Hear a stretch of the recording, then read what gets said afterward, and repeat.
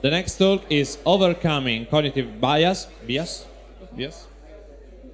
by Anna Martelli Ravenscroft. Thank you.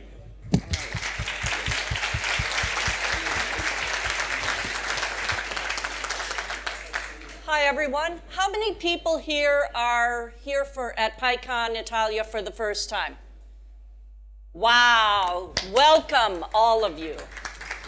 So that's awesome. So I am referencing in this talk to some talks I gave previous years. So if you want to go look up the videos online so you get more context, that'll be great. Just wanted to let you know if you're like, what? Then that's what I'm talking about, is talks from last year's keynote or the year before. All right. I'm Anna Martelli Ravenscroft. My husband and I wrote Python in a Nutshell 3rd edition. I'm a PSF fellow. I am a graduate from Stanford with a degree in cognitive science. So I'm going to be talking about cognitive bias, talking about ways our brains trick us into things that we might not want our brains to be doing. So let's see if I can get this to work. Yay! All right. So our brains basically are lazy. They want to use the least bit of energy they can to get the job done. So they use heuristics. Our brains do automatic pattern matching, which is pretty cool when it works. And our brains fill in the blanks, which is also really cool when it works. Unfortunately, sometimes it leads to mistakes. So, if you see lots of pictures of cute, fluffy white doggies, aww, and then you see another cute, fluffy white doggie behind a brick wall, you will recognize that there's a cute, fluffy white doggie back there, right? Your brain just fills in the blanks. Except sometimes it doesn't work. It's a kitty. So, pattern matching gotchas, you see things that don't actually exist. You see patterns that don't exist. Things like superstitions are because of those pattern matching gotchas. Your brain sees a pattern that isn't really there.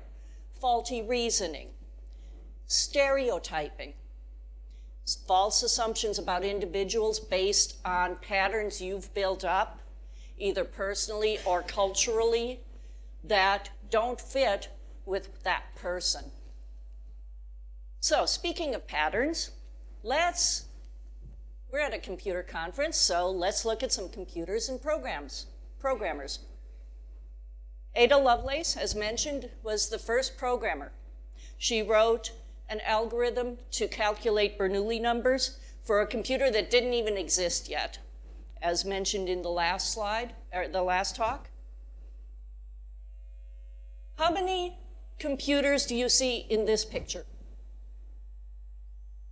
Anyone see any computers in this picture?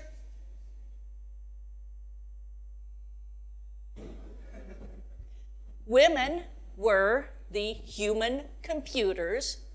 The women were computing or calculating things at observatories for the military until electronic computers were developed. This is the ENIAC. How many programmers do you see here? Any guesses? Shout it out. 5, 2, the one who said 2 is right. The women were the programmers. As Alicia mentioned, the machines were the manly part, the hardware. Women were doing all that typing stuff. Actually, back then, they were reading the circuit diagrams and figuring out which switches and which wiring they needed to do to program it. Meanwhile, in Bletchley Park, fighting the Nazis, women were programming the computers that were cracking the codes.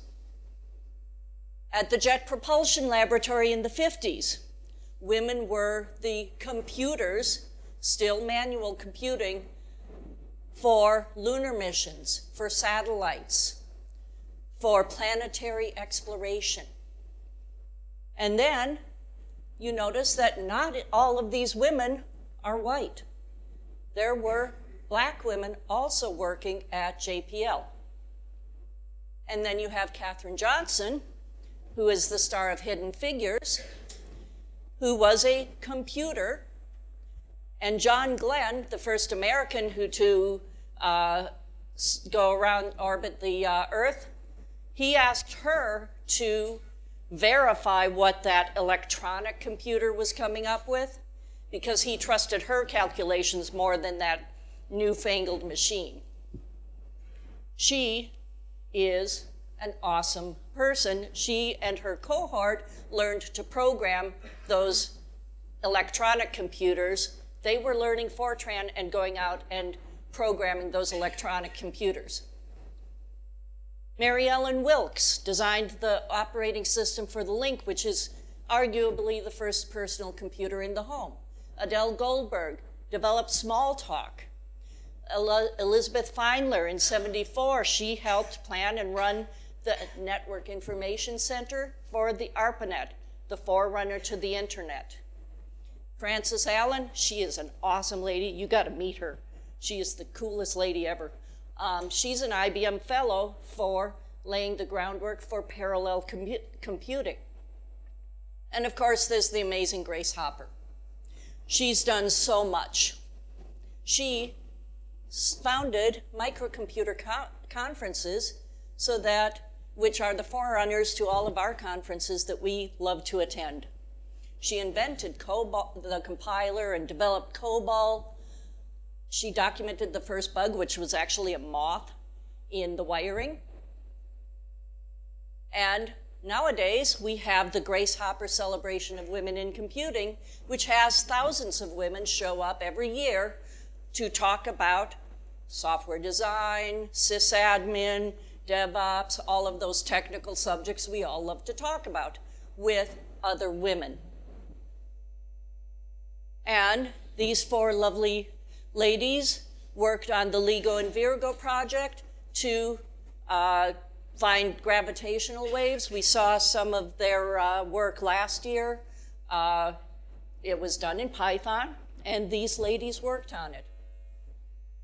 And then there's my friend Kay. Kay is a scientist. Kay builds lasers. She's really cool. She does really cool stuff with lasers.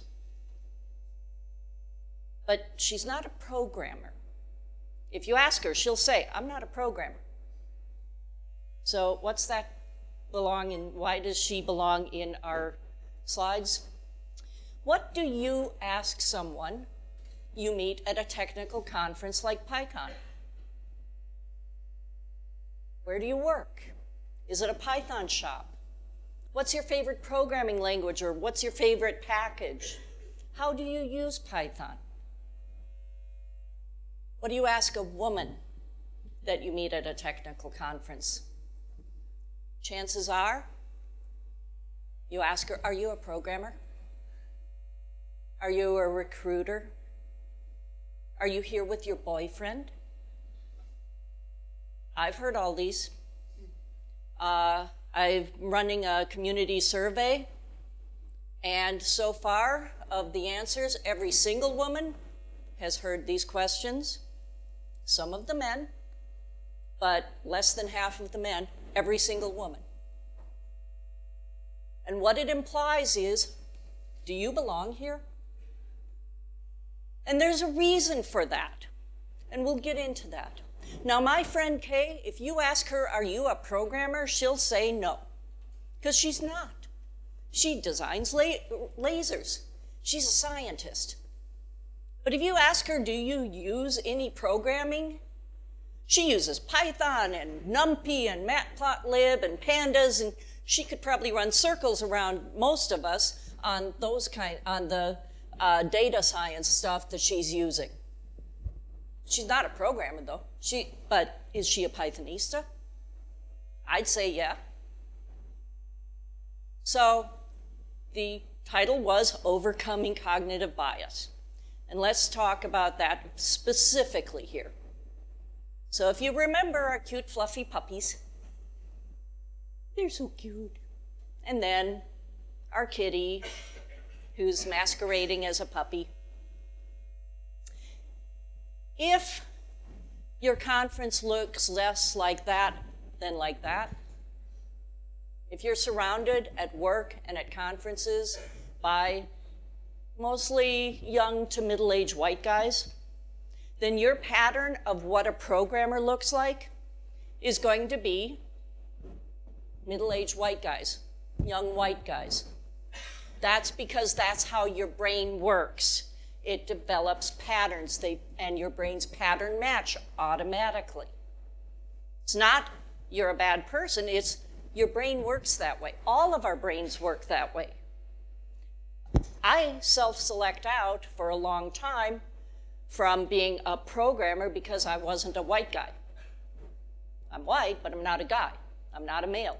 So therefore, I'm not a programmer because programmers are males. If all the programmers you encounter look like a white male, then anyone who doesn't look like that white male doesn't fit the pattern.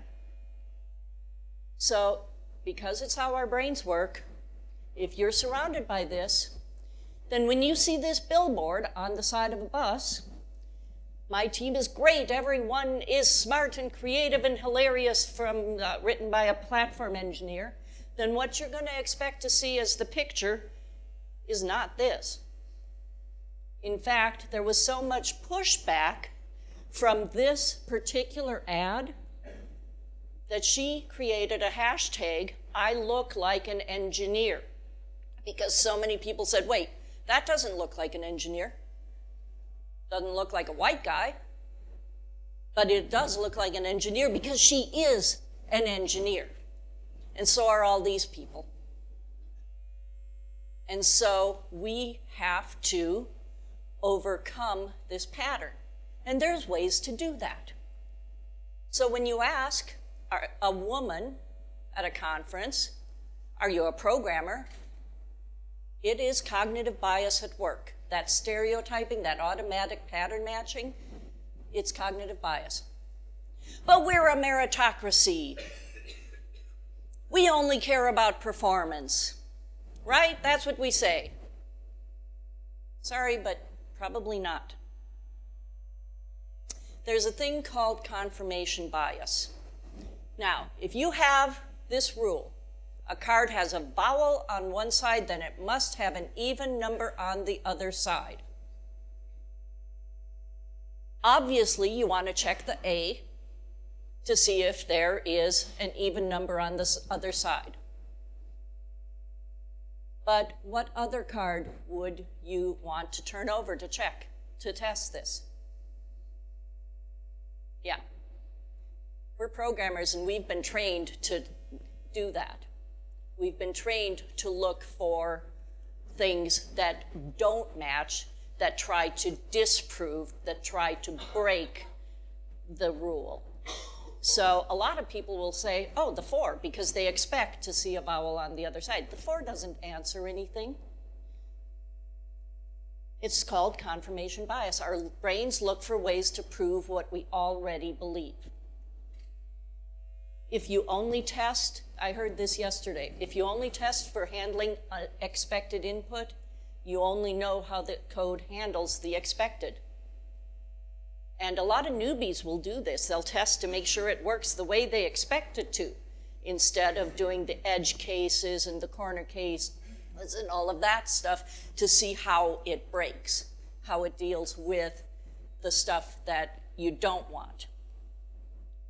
There's other cognitive biases besides confirmation bias and stereotyping. There's in-group bias, which is the tendency to favor members of your own group.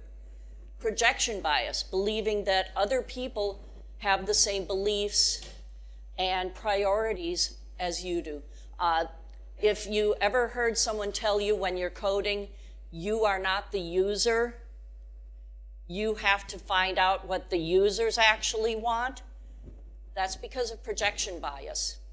You can't decide that you can think like the user. The user thinks completely differently from you. Selective perception. If you watch my video from last year, you'll see an example of this where you only see the things you're expecting to see. And status quo bias, we want things to stay the same. It's comfortable if it's the same. So, at work, university faculty hiring committees tend to be really liberal. They tend to be very focused on diversity. Somebody that back there asked a question about hiring and wanting to hire people fairly. So they did a study and they sent identical resumes out, some with male names and some with female names.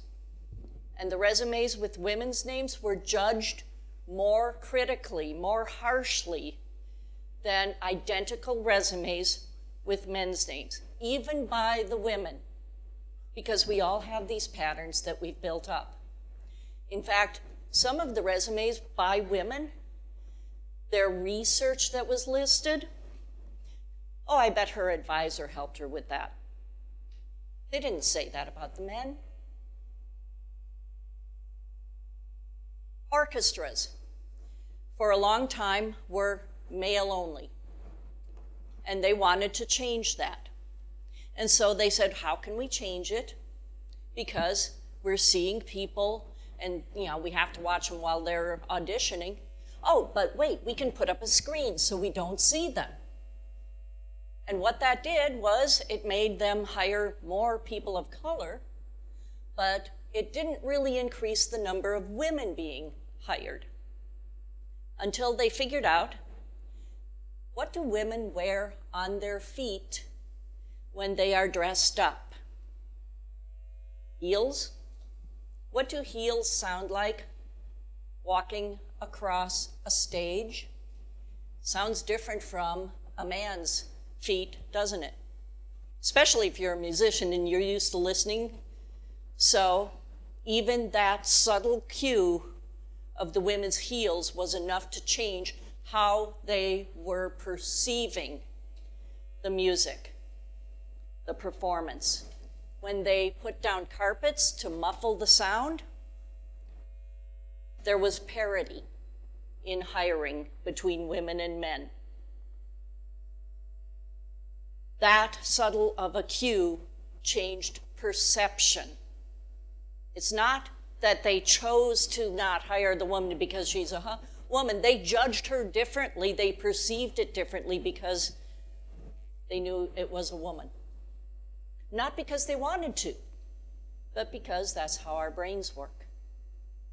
So, if you're used to seeing a bunch of white guys, as that's what a programmer is, and that's the pattern you've built up in your head, when you see this person, you may say, that doesn't fit my pattern. And then your brain is going to say, well, why doesn't this person fit the pattern? There must be something wrong. And you will look for proof for why this person doesn't really belong because they don't match the pattern. It's an automatic reaction. You will be more critical of errors and weaknesses. You will give less credit to strengths and abilities. You will perceive them differently. This isn't because you're a bad person, it's because it's how our brains work. And we all do this. Cognitive bias is getting in the way of our meritocracy.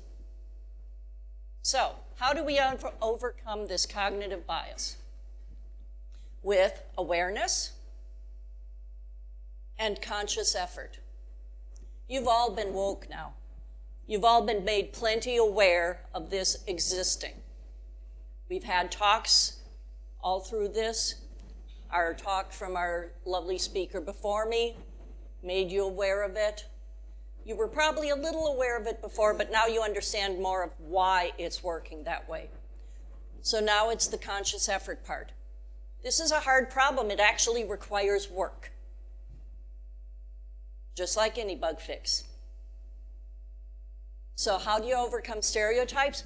work on welcoming and mentoring new Pythonistas, reach out to marginalized groups, encourage those things like the Pi Ladies and the tech girls and the women who code, and I saw we've got some people here from Africa who you may not have interacted with before, which is wonderful.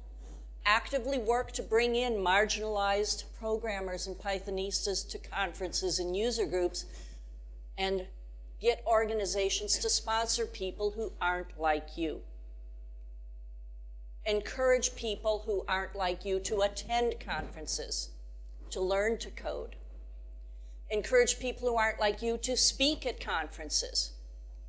And this way you actively challenge those patterns you've subconsciously built by offering your brain different input. It will overwrite those patterns if you surround yourself with people who challenge those patterns, who don't fit those patterns, and actively seek them out. In hiring, avoid gendered ads, there's an app for that.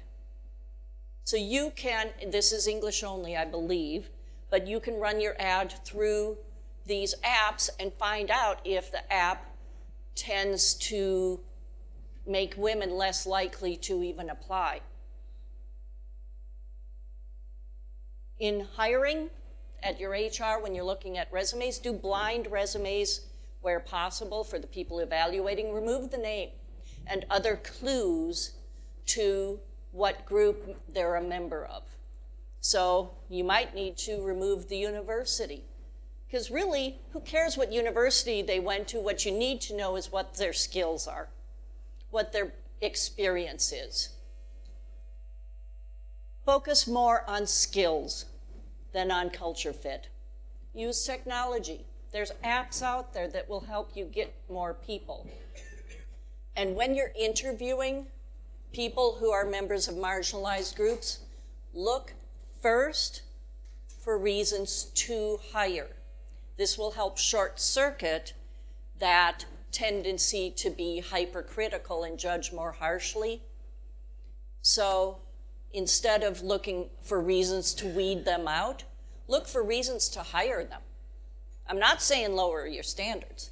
I'm saying look for why they do fit your standards.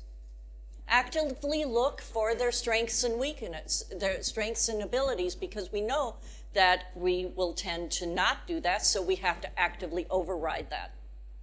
And watch out for imposter syndrome in your candidates. Everyone know what imposter syndrome is? It's the tendency to kind of not believe that you're good enough, not believe that you be worried you're going to get caught out. And so people tend to not, people who have imposter syndrome may not tell you that, oh, I did this awesome thing. They'll say, oh, it was a group effort.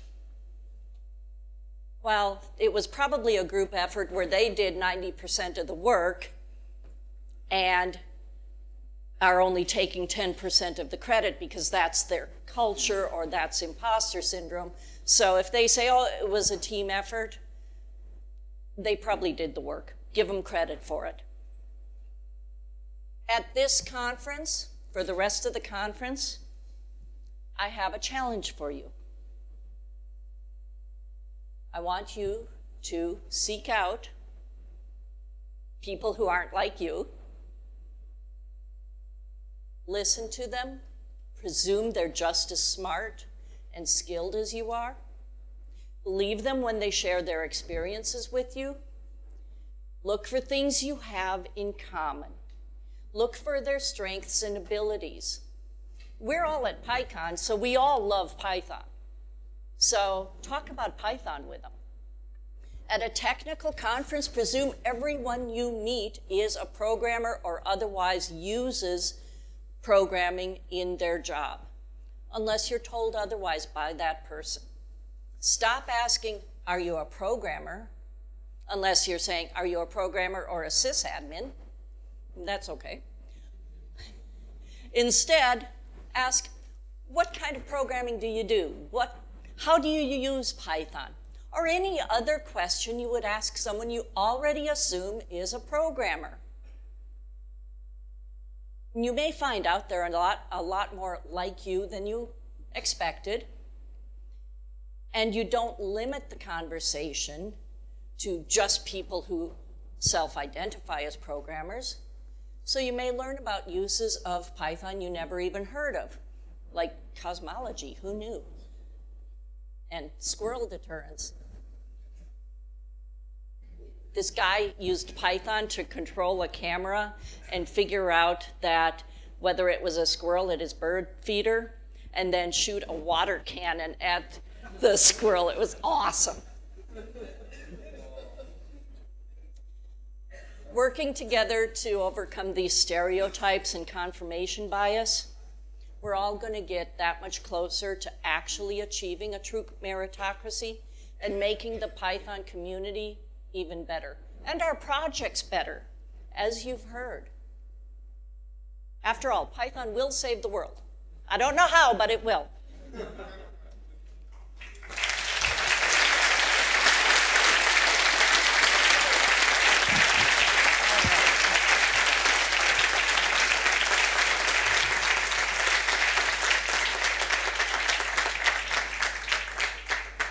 So do we have time for questions? Yes. Oh, good. We have also time for questions. Okay. So questions, answers. I'm all for answers. But part of the solution you have mentioned, aren't them somehow part of the problem in this sense? They look like the creation of reserves for native Indian in the state. Sorry. It's like creating, in some cases, those solutions you mentioned, like group for women and blah, blah, look really like the same kind of solution has been applied in the United States for native Indians, creating reserve for them. But this did not solve the problem at all. So, I don't know, in some cases, I really feel that creating groups for women is not the solution. You should just dissolve completely the difference, not saying, and again, saying that women are a minority, it doesn't make any sense. But at the same time, for me, you should not create something special for women. Simply just dissolve completely the difference. Okay, the problem there is that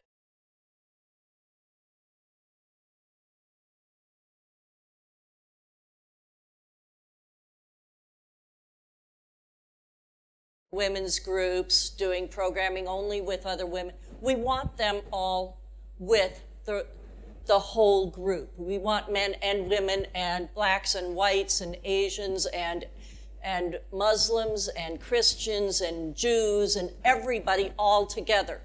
But when you have a whole cultural setup that says girls don't belong in programming, girls aren't supposed to learn to code because that's men's work, then you need to start by giving them the chance to learn with other women that this is okay for me to do.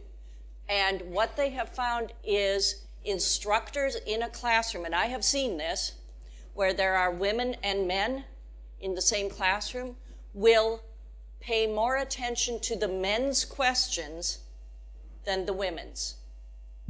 It happens over and over again. There's been a million studies out there showing that it happens. Also, the girls are less likely to even speak up and ask those questions if there are men in the room because they don't want to look stupid in front of the men. And so there's all these reasons why getting them started by having girls only or women's only programming classes, things like that, makes a huge difference. So it's not instead of, it's in addition to. So you need both. And you had a comment about that. And I could tell you that when I started out as an iOS developer trying to learn it, I reached out to the males group. And when I asked them a question to help me, it's that men make us women feel stupid in a lot of ways when we ask those questions. So I asked if there's other women out there that can help me, because women have we're a little bit more connected. We communicate with each other and we try to help each other the best way we can. And so when I asked that question, men attacked me. We are one. We'll work together. And it's not that we don't want y'all to help us. We want y'all to help us. It's just how you'll do it. It's a different way of how you'll communicate with a woman when a woman communicates. Don't get us wrong, we want all men to help us because a lot of y'all are amazing mentors.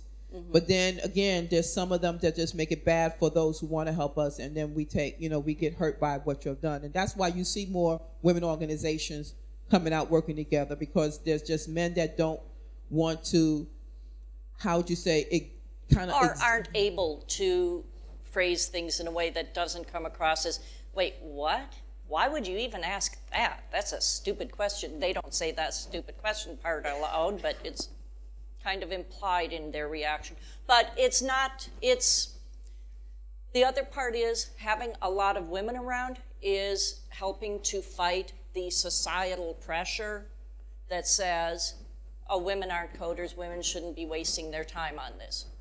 And so there's a lot of reasons why having those for women, for people of color, where they see other people like them, helps to build that pattern in their head that, yes, I do belong here. And so that's why we want more of that and more of everybody all together. So they're not instead of, it's an addition. Hi, thank you very much for this talk. I was wondering first if all these statistics are different from country to country, or is just worldwide? And it's mostly worldwide. There's a few countries, I believe Mauritius is different because everybody started at the same time there. But in most countries, women are way less represented in programming and in other technical stuff. So don't you think that in this way you are, we are creating like a man stereotype, so that if I tell you that I have asked, like, are you a programmer in this conference, you think that I have asked this question to a woman, but in fact I asked it to a man? Actually, if you look at the statistics, I started doing my survey. Every woman who answered my survey has been asked that question. Less than half of the men have been asked that question. We assume the men here are here as programmers. We assume that the women here, well, maybe they're recruiters, maybe they're with their boyfriend, well, maybe they're a programmer, but it's not the first assumption as it is for the men. This has been my experience and other women who've answered the survey. So it's not just me making it up. Yeah, no, they are not just projecting my experience onto others. It's actually out there. Yes? Hello. First of all, thank you for this information. I'm very happy to see those incredible women in science. And I didn't know, because we all know the man, because it's what society teach us. But I agree with him, not only for women, only for homosexual or color groups. I don't like those groups. I like to help these people also in the way making these things. But for example, I make a community to help women, where in this community there are men and women who helps women. So that's cool. Because if I make a community only for women, made by women, it does not impact the people who has the wrong thinking. No, if it's for women, but inside the society there are men and women, it has another impact. So I think this will be better. Both are good. Both are good. See, because as you said, when there are only women, it helps women to make the changes. But we have to change the mental of people, not to help women to do the things, because women does these things. The problem is the mental of the person. Also women, because for example, I was playing a game, and I said to this game, this weekend I can't be here because I'm going to PyCon, no? Because I'm a programmer. The first thing that a woman said to me is, you are a sexy programmer. So you think first that I'm sexy because I'm a woman, and you even see me, so you don't know.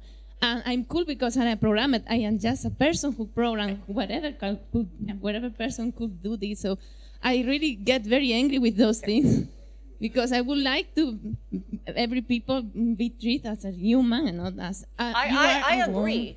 I agree. It would be great if we all got treated the same way.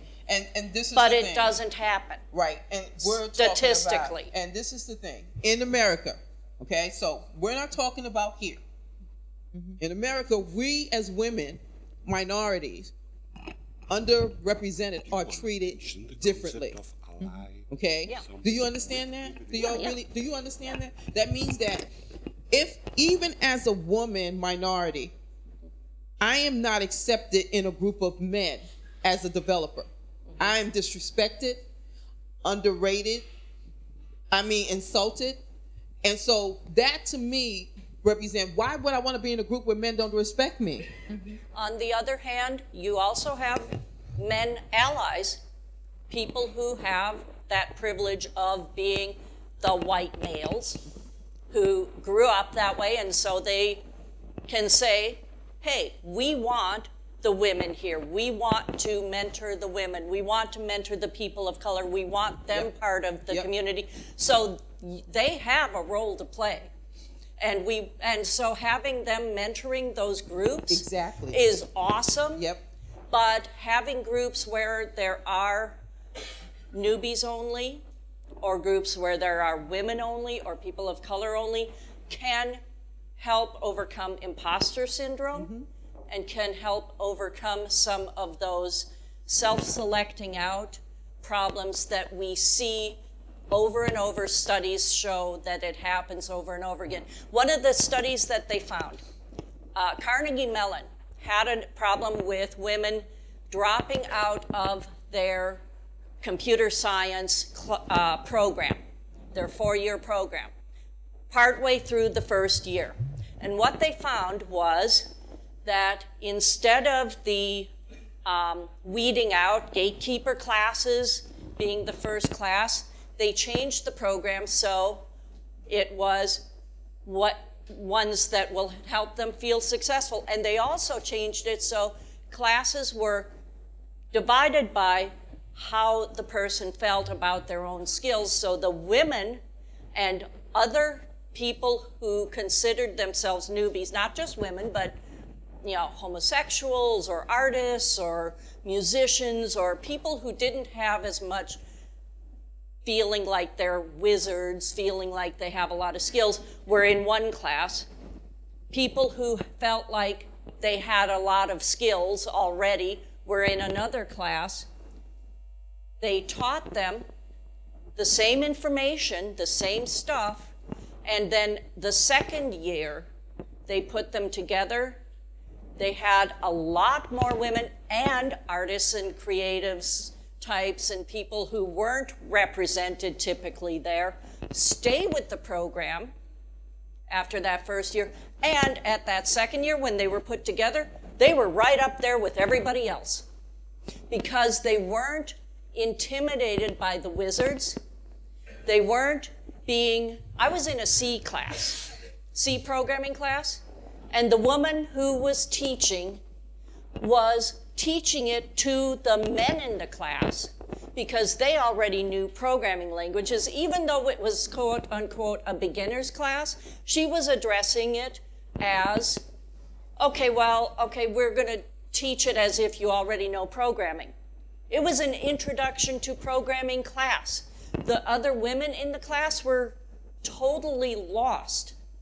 And the only reason they got through the class was because I said, I know Python, so I know what she's talking about when she says indexing, and explained it to the other girls while the teacher was talking. And the teacher said, is there a problem? And I said, yeah, you're not explaining this stuff. And this happens over and over again.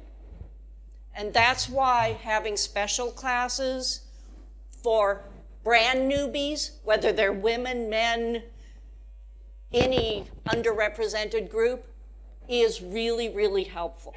And also, you got to understand, even with these women groups, men come in a ton of men come in to mentor our women. We do not say that, we do not ban men whatsoever. We invite them. We want them to come. So we're not saying it's exclusively for women. We know women need help, but women connect up together, and men come in and say, we want to help. And we have tons of men mentor our women and helping them get jobs.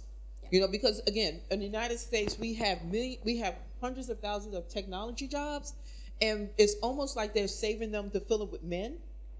And though there's more women are in technology, they have yet to try to understand let's fill these positions with women. So never think that because we're exclusively for women. No. It's a group of women trying to make it in technology, and men come in there and they help us. Yeah. We have events, hackathons, and conferences, a lot of that stuff, and men are the main ones that really help us make it happen. Yeah. Yes, I would. It is important to have both women and men mentors, though, not just men being the saviors, because we want the women to see other women who are coders and stuff. So you want both kinds of role models and mentors. Okay, thank you. I wanted to know this because in the photograph you see only woman, so you don't know what is behind or if there is something like that. These photographs that I showed were to overcome the stereotype that only men are programmers. Okay, thank you.